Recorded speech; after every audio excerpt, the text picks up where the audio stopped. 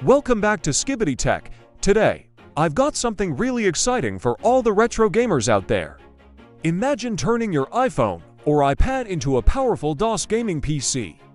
Well, you don't have to imagine anymore because, with iDOS 3, you can play all your favorite classic DOS games right on your iOS device. In this video, I'll show you how to install iDOS 3 on your iPhone or iPad and get started with some classic games. iDOS 3 is a highly versatile DOS emulator that brings back the nostalgia of classic gaming. Whether it's Doom, Commander Keen, or even Wolfenstein 3D, iDOS 3 turns your device into a retro gaming machine. First things first, let's get iDOS 3 installed. iDOS 3 is now available at App Store. Simply go to App Store and install the iDOS 3 in your iPhone or iPad. With iDOS 3 installed, it's time to set it up. Open the iDOS 3. Here you can change the controls. If you tab on Action button, then you get Settings option in it, where you can adjust all your settings.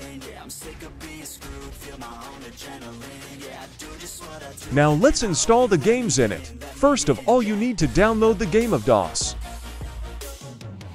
After downloading the games, most of the games comes in zip files, so simply tab the game, then you will get your DOS game folder.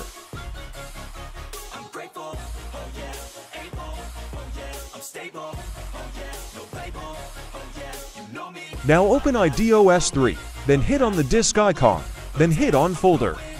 Then select the DOS game, unzip folder.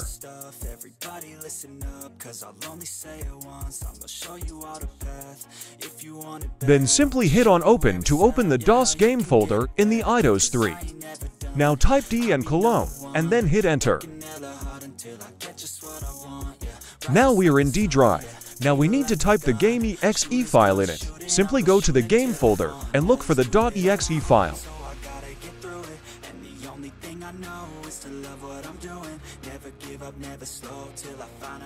Now type the game.exe file in it, and then hit enter. You will see your game will start playing in iDOS 3. And that's it.